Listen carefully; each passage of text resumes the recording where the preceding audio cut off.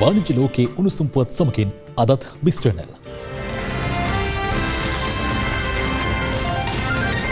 2023 වසර සඳහා වන අයවැය පසුගියදා පාර්ලිමේන්තුවට ඉදිරිපත් කළා. ජනාධිපති රනිල් වික්‍රමසිංහ මහතා විසින් 2023 වසර සඳහා වන අයවැය වාර්තාව පසුගිය නොවැම්බර් 14 වෙනිදා පාර්ලිමේන්තුවට ඉදිරිපත් කළා. 2023 අයවැය ස්තමේන්තුව තුළ රජය අපේක්ෂා කරන සමස්ත ආදායම රුපියල් බිලියන 3415ක් වන අතර සමස්ත වියදම රුපියල් බිලියන 5819ක්. ඒ අනුව අයවැය හිඟේ රුපියල් බිලියන 2404ක් ලෙස දක්වන අතර ඒ දළදේශීය නිෂ්පාදිතයෙන් 7.9%ක්. 2021 වසරේ අයවැය හිඟේ දක්වන්නේ දළදේශීය නිෂ්පාදිතයෙන් 11.6%ක් ලෙසයි. අයවැය දෙවනවර කියවීමේ විවාදය නොවැම්බර් 15 වෙනිදා සිට නොවැම්බර් 22 වෙනිදා දක්වා පැවැත්වෙන අතර අනතුරුව කාරක සභාවස්ථා විවාදය නොවැම්බර් 23 වෙනිදා සිට දෙසැම්බර් 8 වෙනිදා දක්වාත් ඡන්ද විමසීම එදින 5 වර වෙත් පැවැත්වීමට නියමිතව තිබෙනවා. ශ්‍රී ලංකා මහ බැංකුවේ බැංකු අධ්‍යයන කේන්ද්‍රය විසින් සංවිධානය කරන ලද පශ්චාත් අයවැය සම්මන්ත්‍රණයක් පසුගියදා පැවැත්වුණා. ඒ ශ්‍රී ලංකා මහ බැංකු මූලස්ථාන පරිශ්‍රයේදී ශ්‍රී ලංකා මහ බැංකු අධිපති ආචාර්ය නන්දලාල් වීරසිංහ මහතාගේ ප්‍රධානත්වයෙන් පැවති මෙම සම්මන්ත්‍රණයේදී භාණ්ඩාගාර ලේකම් KM මහින්ද සිරිවර්ධන PwC ශ්‍රී ලංකා ප්‍රධාන විධායක නිලධාරී සුජීව මුදලිකී ජෙට්වින් සිම්පනි PLC සභාපති හිරාන් කුරේ සහ ශ්‍රී ලංකා ප්‍රතිපත්ති අධ්‍යයන ආයතනයේ විධායක අධ්‍යක්ෂ ආචාර්ය දුෂ්ණි වීරකෝන් යන මහත්මීන් අදහස් දක්වා සිටියා.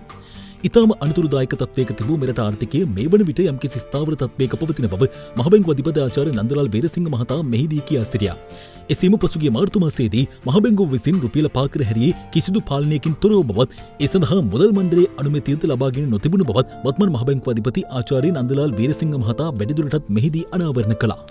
අයවැය දිහා මහ බැංකුව විදියට අපි බලන්නේ මේක අයවැය අද ඉදිරිපත් කරපු අය විතරක් නෙවෙයි බලන්න ඕන.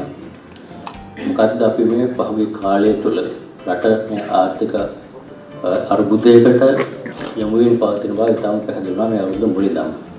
ජනවාරි මාසෙ වෙනකොටම අපේ ණය ගෙවීමේ හැකියාව අඩු වෙලා ණය අපි කියන්නේ අස්ථාවර සස්ටේනබල් නැත්නම් අතටපත් වුණා කියන හැමෝම දැනගෙන ඉන්න කාරණා. ඒත් අපේ ණය දීපු ප්‍රාශෝ පවා ඒ වෙලාවේ ලෑස්තිලා හිටියේ ණය කොහොමද ප්‍රතිවර්ත කරන්න ලෑස්ති වෙලා ක්‍රෙඩිට් කමිටිස් ඇත්ත කරගෙන එහෙම සූදානම් තිබුණා අපි මේක අනවුන්ස් කරනත් කලින්ද.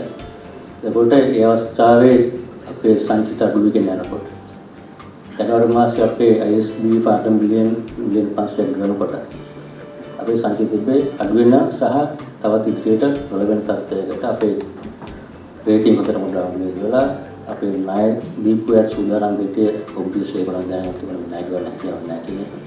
ඒ අනුව ණය ගෙවීමට හැකියාව නොමැතිව තියෙද්දී මහ බැංකුවෙන් අර 203ට රුපියල් යගේ පවත්තා ඉන්දියා සංචිත තියලා ටිකක් ණය ගෙවන්න සහ ඒවට පෙට්‍රල් ඩීසල් වලට විදන් කළා. ඒතකොට එහෙම බැරිබව තියෙනවා තමයි අර මාර්තු මාසේ පළවෙනි පියවර ගත්තේ. රුපියල් පාකල් ඇරිය කිසිම කන්ට්‍රෝල් එකක් නැතුව. මුදල් මණ්ඩලයේ අනුමැතිය නැතුව රුපියල් පාකල් ඇරිය. ඉතින් තමයි රුපියල් අර 203 ඉඳන් පාට 380ට 80ට නංගි. ඊට පස්සේ අර විකටම මුදල් අජු ගැසීම නිසා හැමෝටම පැහැදිලි වෙන දෙයක් තමයි ඉන්ෆ්ලේෂන් එක වැඩි වෙනවා. ඒක මේ ඉන්ෆ්ලේෂන් වැඩි වෙන එක ඒකට වෙලා ඉවරයි. මේක රියලස් වෙන විතරයි තිබුණේ. ඒකට අපිට කරන්න තියෙන එක තමයි මුදල් ප්‍රතිපත්තිය වැඩි කරන එක. ඒක තමයි අපි අප්‍රේල් මාසයේ ඒ ප්‍රතිපත්ති පොලිය අනුපාතය වැඩි වශයෙන් ඉහළනවා. මුදල් ප්‍රසාරණය අඩු කිරීමේ ක්‍රියාවලියක් කරගෙන.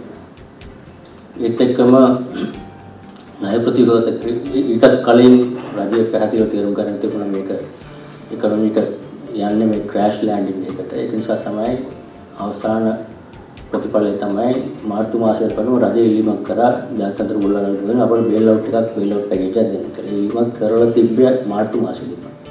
රුපියලත් පාවෙන්නේ අරලා තිබ්බේ මාර්තු මාසෙදිම. සංචිතත් අඩුවෙන් ගිහලා තිබ්බ මාර්තු මාසෙම අප්‍රේල් මාසෙ කොට ණය ගෙවීම බිලියන ගණනක් ඉදිරි ණය ගන්න තියෙද්දි ඩොලර් බිලියන සැකල තමයි බැංකුවේ සංචිතවල තිබුණේ. එතකොට ඒ වෙලාවේ කරන්න තිබුණ හොඳම දේ තමයි ඒ අවස්ථාවේ අපි මේ රට තියෙන මේ තත්ත්වය කියන එක හැමෝටම දැනුම් දීලා රජයට රජයෙන් කටයුතු පිළිවෙලලා ගත්තා. මෙම සම්මන්ත්‍රණයේ ඇමතු මුදල් අමාත්‍යාංශ ලේකම් මහින්ද සිරිවර්ධන මහතා අප මේ වන විට බරපතල අර්බුදයකට මුහුණ දී සිටින බවත් ඉදිකිරීම ඇතුළු විවිධ ව්‍යාපෘති සඳහා රජයේ නොගෙවූ බිල්පත් ප්‍රමාණය රුපියල් බිලියන 200ක් පමණ වන බවත් කියා සිටියා. බාණ්ඩාගාරයේ පැත්තෙන් ගත්තොත් එදිනදා මුදල් ප්‍රවාහනය හසුරුවනකොට මට පේනවා මේක කොයිතරම් දුෂ්කර කාර්යයක්ද කියලා. මොකද මේ ලැබෙන ආදායම වැටුප් සහ සහනාධාර වැනි අත්‍යවශ්‍ය දේවල් වලටත් ප්‍රමාණවත් නැහැ. මෙහි ප්‍රතිඵලයක් ලෙස රජයේ දැනට පියවා නොමැති මිල්පත්වල වටිනාකම රුපියල් බිලියන 200ක් පමණ වෙනවා. විශේෂයෙන්ම ඉදිකිරීම සහ වෙනත් ආයතන වලට ගෙවිය යුතු බිල්පත් ඒ අතරට අයත්. ඒ බිල්පත් ගෙවිය නොහැකි තත්වයකයි රජයේ තිබෙන්නේ. මේ පසුබිම නිසා තමයි රජයේ ආදායම උත්පාදනය කිරීමට නව මූල්‍ය සහ බදු ප්‍රතිපත්ති ගෙනෙන්නේ. කැපකිරීමකින් තොරව රාජ්‍ය ආදායම ඉහළ නංවා ගැනීම කරන්න බෑ. මේ අයවැයමකින් බදු පරිපාලනය ශක්තිමත් කිරීමට පීවර කිහිපයක් යෝජනා කර තිබෙනවා. විශේෂයෙන්ම බදුකරණය පිළිබඳව ජනාධිපති කොමිෂන් සභාවක් පිහිටවීම ප්‍රයෝජනවත් බව හඳුනාගෙන තිබෙනවා. එමගින් දේශීය ආදායම් දෙපාර්තමේන්තුව, සුරබදු දෙපාර්තමේන්තුව හා ශ්‍රී ලංකා රේගුව යන බදු අය කරන ප්‍රධාන ආයතන තුනේ මෙහිම අධීක්ෂණයට ඒ ඉතා වැදගත් වෙනවා. ආදායම වගේම රාජ්‍ය වේදම පැත්තෙනුත් අපි දැඩි අධීක්ෂණයකින් පසුබෙනවා. පසුගිය අප්‍රේල් මාසයේදී අපි පළමු චක්‍රලේඛය නිකුත් කළ රේගීය අමාත්‍යාංශවලට ඔවුන්ගේ වේදම් අඩු කිරීමට හැකි සෑම පියවරක්ම ගන්නා ලෙසට කැබිනට් මණ්ඩලයේ අනුමැතියද ඇතිවයි ඒක කළේ. එම ක්‍රියාමාර්ගයේ යම් ප්‍රතිඵල අපිට දැන් දක්නට ලැබෙනවා. කරුණු දෙකක් හේතුවෙන් ශ්‍රී ලංකාවේ සිටින ව්‍යාපාරිකයන් සිය ව්‍යාපාර රට තුළ පුළුල් කිරීමක් සිදු නොකරන බවත් ඔවුන් වියට්නාමයේ බංගලාදේශය වැනි රටවල් වෙත ගමන් කරමින් සිටින බවත් සුජීව මුදලිගේ මහතා මෙහිදී කියා සිටියා. I think some preferential treatment for dollar earning companies, including my good friend Hiran's industry, the exports, needs to be recognized in this. I'll tell you the reason, right? Over the last 6 to 7 years, where has our exporters gone? They have not expanded in Sri Lanka. You take all the big companies, they have not expanded in Sri Lanka. Two reasons. One is policy inconsistency. Other one is doing business here. Where have they gone? They have gone basically to 5 or 6 countries. They have gone to Vietnam. They have gone to Bangladesh. They have gone to India. They have gone to Ethiopia. They have gone to Kenya. These are the 5 countries. Little bit someone can say, I am in Jordan, I am in Indonesia, few other places like that. But forget about all those, right? Generally 5 to 6 countries. Why have they gone there? Right? I'll tell you what they are offering to our as of today. What are these countries offering when we are saying our exporters have to pay 30%, including tourism? Right? What are these countries offering? So this I actually got from these these export company CEOs. Bangladesh, 12%. Sri Lanka, 30%. Ethiopia, 0% for 10 years. 0% for 10 years. Kenya, 0% for 10 years. Egypt, 1% of turnover. Plus, they give you 8% rebate. So that means if there is a buyer who is going to give you a 3% margin, right? You say, I don't want that order. With 3%, I can't do it. In Sri Lanka, I can't do that, 3%. Egypt is saying, you come and set up the factory in Egypt. You will have the 3% plus I'll give you 8%. All of a sudden, you are 11% margin. So that's why our companies are going to Egypt. Already, there are 2 companies setting up factories in Egypt. They are not. Jetwing symphony PLC සභාපති හිරාන් කුරේ සහ ශ්‍රී ලංකා ප්‍රතිපත්ති අධ්‍යයන ආයතනයේ විධායක අධ්‍යක්ෂ ආචාර්ය දුෂ්නි බීරකෝන් යන මහත්මයින්ද මෙම අයවැය සම්මන්ත්‍රණයේදී අදහස් දක්වා සිටියා. Sri Lankans, we as Sri Lankans, we have got used to what is in it for us, right? Those days I remember when late Ronnie Dimel was, presenting, what is in it for us, right? For many years he presented budgets, people look for what is in it for us.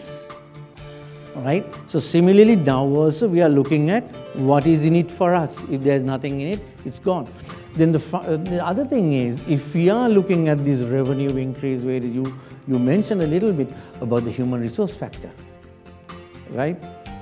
Most of the youth are leaving our country and I can't see anything addressed to that. So one of the things I discussed with the younger team is that the future, their response is they are not addressing us. They are not addressing us. While secretary might think you are addressing them and you are giving them those, sometimes the communication to the youth may not be happening the same way. I look at the budget in terms of looking at the direction, but the numbers I skip. And I think that's something that's ingrained in us now because, every year we find targets being given, but then we never achieve any of it. So to me, in looking at this year's budget, in terms of what are the reforms that are contained in it, ideally reform should flow from a longer term economic strategy. We haven't yet got to that point. So this is in some sense pulling certain threads together and attempting to signal what will be economic policy direction over the next 3 to 5 years. So I still see it pretty much as work in progress. And the preoccupation obviously is on the stabilization front. The revenue targets, again, I also feel rather somewhat optimistic on the assumption that the economy is going to contract next year as well. And on the expenditure side, I would have also liked to see more sort of emphasis on concrete proposals for reforms, because it will not be back to normal business once the stabilization has been achieved. Let's assume that takes about 18 months or so down the line. Then we will require more flexibility on the macro front to support the recovery and growth, and that essentially has to come from the fiscal policy side. දෙදහස් 22 2023 මුල්‍ය වර්ෂයේ පළමු භාගය තුළදී ශ්‍රී Lankan ගුවන් සමාගම රුපියල් බිලියන 113.8ක අලාභයක් වාර්තා කර තිබෙනවා. 2022 2023 මුල්‍ය වර්ෂයේ පළමු අර්ධය තුළ ශ්‍රී ලංකන් ගුවන් සමාගම රුපියල් බිලියන 113.8ක පාඩුවක් ලබා තිබෙනවා. මුදල් අමාත්‍යාංශ වාර්තාවක් මගින් පෙන්වා දෙන පරිදි ඊට රුපියල් අප්‍රමාණය වීමෙන් අහිමි වූ විදේශ විනිමයද ඇතුළත්. ශ්‍රී ලංකන් ගුවන් සේවයේ වසරේ පළමු අර්ධය තුළ රුපියල් බිලියන 170.4ක ආදායමක් උපයා ඇති අතර වියදම රුපියල් බිලියන 284.2ක්. ශ්‍රී ලංකන් ගුවන් සේවයේ පළමු අර්ධයේ ලැබූ පාඩුව සඳහා ගුවන් යානා ඉන්ධන මිල කැපී පෙනෙන ලෙස ඉහළ යාම, ගුවන් තොටුපළ අන්තර් හුවමාරු සහ මගී වේදම් වැඩිවීමද බලපා ඇති බවයි මුදල් අමාත්‍යාංශ වාර්තා පෙන්වා දී ඇත්තේ. වසර ගණනාවක් තිස්සේ ලැබූ පාඩු සැලකිල්ලටගෙන ශ්‍රී ලංකන් ගුවන් සේවයේ රජයේ සතු කොටස් විකිණීමට තීරණය කර ඇති අතර ඒ රජයේ සතු ව්‍යාපාර ප්‍රතිව්‍යුහගත කිරීමේ ඒකකය මගින් සිදු කරනු ඇති බවත් අදාළ වාර්තාවේ සඳහන් කර තිබෙනවා. වේදි ආහාර සැනකෙළියක් පසුගියදා කොළඹ මැරීන් ඩ්‍රයිව් හිදී පැවැත්වුණා. මේ සංවිධානය කර තිබුණේ බස්නාහිර පළාත් සංචාරක මණ්ඩලය විසින්. වෙස්ටර්න් බ්‍රීස් ආහාර සැනකෙළිය පසුගියදා කොළඹ දුම්රියපොළ අසලින් ආරම්භ වන මැරීන් ඩ්‍රයිව් පරිශ්‍රයේදී අති උත්කර්ෂවත් අයුරින් පැවැත්වුණා. මේ සංවිධානය කර තිබුණේ බස්නාහිර පළාත් සංචාරක මණ්ඩලය විසින්. විවිධ රටවලට ආවේනික වූ ආහාර පාන වර්ග රාශියකින් සමන්විත වූ මෙම සැනකෙළිය තුළ අත්කම් භාණ්ඩ, බතික් නිර්මාණ, මැණික්කා ස්වර්ණාභරණ, චිත්‍ර, මැටි නිර්මාණය තුළ විශාල වෙළඳ ප්‍රමාණයක්ද දක්නට ලැබුණා. වෙස්ටර්න් බ්‍රීස් ආහාර සැනකෙළියෙහි දක්නට ලැබුණු තවත් එක් විශේෂත්වයක් වූයේ එම පරිශ්‍රයේ ආලෝකමත් කිරීම සඳහා දෙවන්ත ලේසර් තාක්ෂණය භාවිත කර තිබීමයි. මෙම සැනකෙළිය තුළින් උපයා ගනු ලබන සියලුම ආදායම මෙරට තුළ නව හෝටල් පාසලක් නිර්මාණය කිරීම සඳහා යොදා ගැනීමට නියමිත බවද බස්නාහිර පළාත් සංචාරක මණ්ඩලයේ සභාපති සුගත් හේවපතිරණ මහතා පවසා සිටියා. අපි දන්නවා කොවිඩ් වසංගත තත්ත්වයේ පාස්කු ප්‍රහාරයත් එක්ක බිඳ වැටුණු සංචාරක කර්මාන්තය හරහා තමයි අපේ ආර්ථිකය ගොඩනගන්න පුළුවන්කමක් ඇති වෙන්නේ. තමන්ගේ ආර්ථික කටයුතු සම්පූර්ණයෙන්ම අඩාල වෙච්ච සංචාරක කර්මාන්තයට සේවා සපයන්නන් හටත් මේ අවස්ථාව අපි ලබා දීලා තියෙනවා.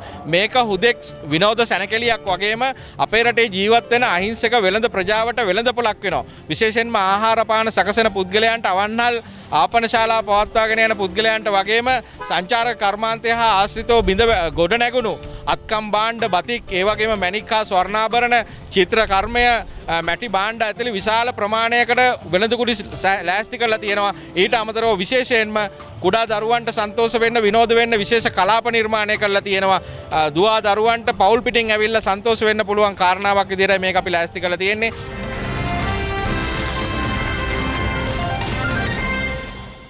2022 නොවැම්බර් මාසයේ මුල් දින 15 තුළදී විදේශ සංචාරකයින් 27213ක් ශ්‍රී ලංකාවට පැමිණ තිබෙනවා.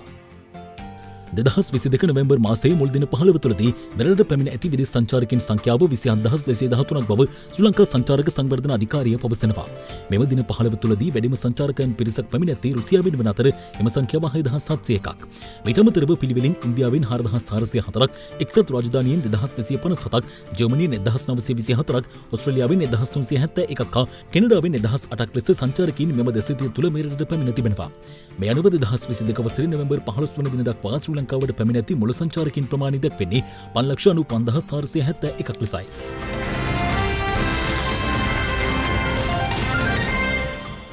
දැන් තවත් පුවත් කිහිපයක්. කොළඹ කොටස් වෙළඳපොළ පසුගිය සතියේදී දැඩි කඩාවැටීමකට ලක් වුණා. සතියේ ගණතුණු දින 5ේදීම මෙලදර්ශකවල පහළ යාමක් වාර්තා වූ අතර සමස්තයක් ලෙස සියලු කොටස් මෙලදර්ශකයේ ඒකක 601.17න් පසුගිය සතිය තුල පහළ ගොස් තිබුණා. පිළිවිලින් සඳුදා ඒකක 55.77ක්, අඟහරුවාදා ඒකක 71.77ක්, බදාදා ඒකක 204.48ක්, බ්‍රහස්පතින්දා ඒකක 52.26ක් සහ සිකුරාදා ඒකක 216.89ක් ලෙසින් මෙලෙස සියලු කොටස් මෙලදර්ශකයේ පහළ යාම වාර්තා වුණා. මේ අනුව පූර්ව සතියට සාපේක්ෂව පසුගිය සතිය තුලදී පමණක් 7.14ක පහළ යාමක් සියලු කොටස් මෙලදර්ශකයට අනුව කොළඹ කොටස් වෙළඳපොළෙන් වාර්තා වුණා. සතිය ආරම්භයේදී සියලු කොටස් මෙලදර්ශක අගය ඒකක 8419.06ක් ලෙසින් වාර්තා වූ අතර සිකුරාදා ගණුදුන අවසානයේදී එහි අගය ඒකක 7817.89ක් ලෙසින් සටහන් වුණා. මේ අතර පසුගිය නොවැම්බර් 16 වන දින පවත්වන ලද භාණ්ඩාගාර බිල්පත් වෙන්දේසියේදී පොලි අනුපාතිකවල සුළු පහළ යාමක් වාර්තා වුණා. එහිදී දින 91 බිල්පත් පොලි 133.14 සිට 133.06ක් දක්වා පදනම් අංක 8කින්, දින 182 බිල්පත් පොලි 132.53 සිට 132.51ක් දක්වා පදනම් අංක 2කින් සහ දින 364 බිල්පත් පොලිය 129.55 සිට 129.53 දක්වා පදනම් අංක 2කින් පහළ ගොස් තිබෙනවා. මෙම වින්දේසි සහ රුපියල් මිලියන 80,000ක භාණ්ඩාගාර බිල්පත් ප්‍රමාණයක් ඉදිරිපත් කර තිබුණා. රුපියල් මිලියන 1,40,148ක ලන්සු ප්‍රමාණයක් ඒ සඳහා ලැබී තිබුණු අතර වින්දේසි සඳහා ඉදිරිපත් කළ ප්‍රමාණයටම සමාන වන අයුරින් රුපියල් මිලියන 80,000ක ලන්සු එහිදී අනුමත කර තිබුණා.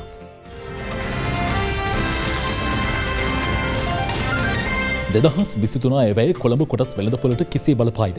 මේ සම්බන්ධයෙන් දිවයිනේ ප්‍රමුඛතම කොටස් තෙරවකාර ආයතනයක් වන SC Securities පුද්ගලික සමාගමේ සහකාර සාමාන්‍ය අධිකාරී සාලිය ගමගෙදර මහතා මෙසේ අදහස් දක්වා සිටියා.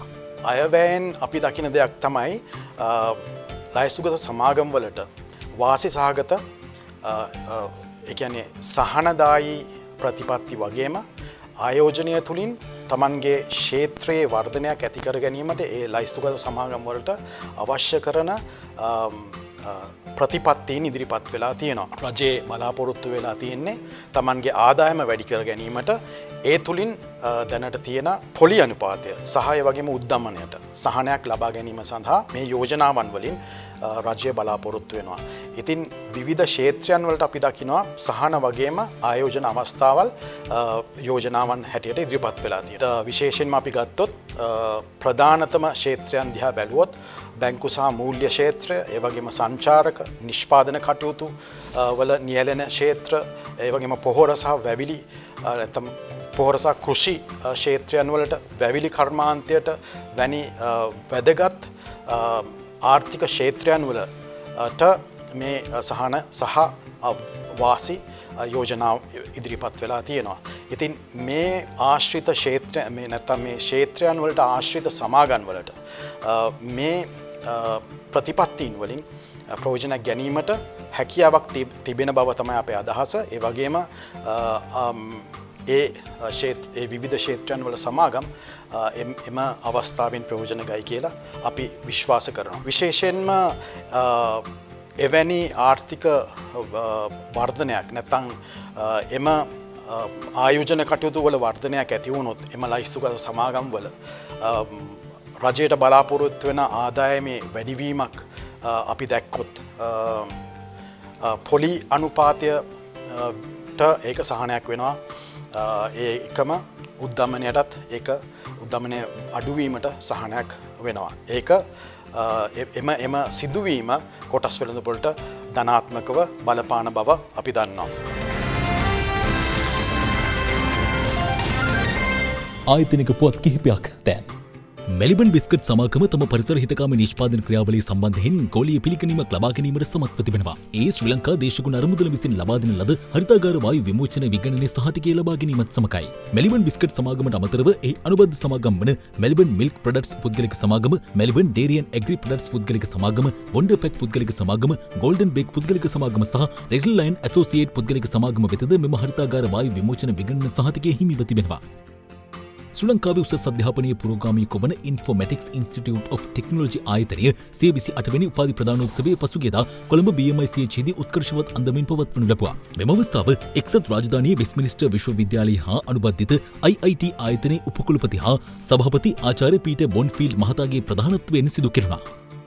හැට නැෂනල් බැංකුව ශ්‍රී ලංකාවේ මෝටර් රථ කර්මාන්තයේ නියෝජිත ආයතනය වන සිලෝන් මෝටර් ට්‍රේඩර්ස් ඇසෝසියේෂන් සහි නිල ලීසින් සහකරුවන් ලෙස පසුගියදා අවබෝධතා ගිවිසුමකට අත්සන් තැබුවා. මෙම නව හවුල්කාරීත්වය තුළින් ආයතන දෙක අතර පවතින උපාය මාර්ගික සම්බන්ධතාව මත CMTA සමාජිකයින් හට HNB හි පුළුල් පරාසයක විහිදුණු ලීසින් පහසුකම් ලබා ගැනීමට හැකියාව ඇති බවයි වාර්තා වන්නේ. දේශීය කිරි නිෂ්පාදන සන්නාමයක් වන පැල්වත්ත විසින් කිරි එකතු කිරීමේ බෙදාහැරීමේ සහ විකිණීමේ මධ්‍යස්ථානයක් පසුගියදා අනුරාධපුරයේ කැකිරාව ප්‍රදේශයේදී විවෘත කරනු ලැබුවා. පැල්වත්ත අලවිසල් ජාලයේ 15 වන කිරි නිෂ්පාදන අලවිසැලමයයි. එයාටෙල් ලංකා සමාගම රජයේ වෛද්‍ය නිලධාරීන්ගේ සංගමයේ සමග පසුගියදා අත්වල බැඳගෙන ලැබුවා. මෙහි අරමුණ වනුයේ රජයේ වෛද්‍ය නිලධාරීන්ගේ සංගමයේ 23000ක් වන සමාජිකයින්ට සුවිශේෂී සංනිවේදන විසඳුම් සැපයීමයි. කොමර්ෂල් බැංකුවට සම්පූර්ණයෙන්ම අනුබද්ධ තොරතුරු තාක්ෂණික සමාගමක් වන CBC Tech Solutions Limited සමාගම ශ්‍රී ලංකාවේ Lenovo නිෂ්පාදන සඳහා පාර්ශ්වකරුවෙකු ලෙස පත් කර තිබෙනවා. මෙම නවතම ඒකාබද්ධතාවයත් සමග CBC Tech Solutions Limited සමාගම Lenovo පුද්ගලික පරිගණක, ටැබ්ලට් පරිගණක සහ IdeaPad, Yoga, Ligon සහ ThinkPad ඇතුළත් උපකරණ මාලාවක් මෙරට අලෙවි කිරීමේ නියෝජිතයෙකු ලෙසින් කටයුතු කරනු ඇති. ප්‍රමුඛතම ඇගලුම් නිෂ්පාදකයෙකු සහ දකුණු ආසියාවේ විශාලතම ඇගලුම් තාක්ෂණ සමූහය වන මාස් හෝල්ඩින්ග්ස් හි අනුබද්ධිත ආයතනයක් වන බොඩිලයින් ප්‍රයිවට් ලිමිටඩ් 30 වන සංවත්සරයේ පසුගියදා සමරනු ලැබුවා. බොඩිලයින් සමාගම වසර 30ක් මුළුල්ලේ සමාජ ක්‍රියාකාරකම් රැසක නිරත වී ඇති අතර ඒ හරහා තම සේවක ප්‍රජාවන් සහ පාර්ශවකරුවන් සඳහා වන සේ කැපවීම සහතික කර තිබෙනවා. සිංගප්පූරුවේ පසුගියදා පැවති 17 වෙනි ආසියානු සේවා යෝජක සන්නාම සම්මාන උළෙලේදී 2022 වසරේ ආසියාවේ හොඳම සේවා යෝජක සන්නාමයක් ලෙස තවදුරටත් සේ විශිෂ්ටත්වය තහවුරු කිරීමට Unilever ශ්‍රී ලංකා සමාගම සමත් වුණා. FMCG ශ්‍රේෂ්ඨ දෙබන්තයෙකු ලෙස මානව සම්පත් කළමනාකරණය වෙනුවෙන් දැක්වූ දායකත්වයේ හේතුවෙන් Unilever ශ්‍රී ලංකා සමාගම මෙහිදී ආසියාවේ හොඳම සමාගම් 50 අතරට ශ්‍රේණිගත කර තිබෙනවා.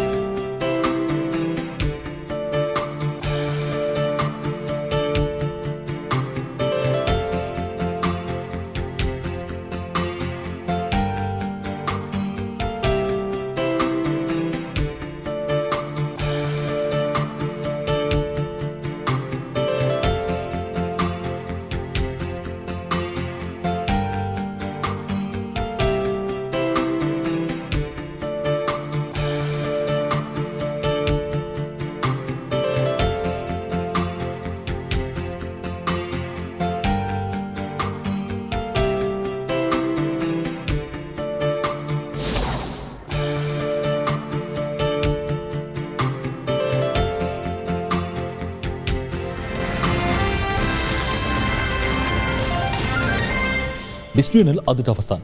ව්‍යාපාරික ලෝකයේ උණුසුම් පුවත් සඳහා පිවිසෙන්න www.adadinanabiz.lk වෙබ් අඩවිය වෙත. ඔබට ජයග්‍රාහී සතියක්.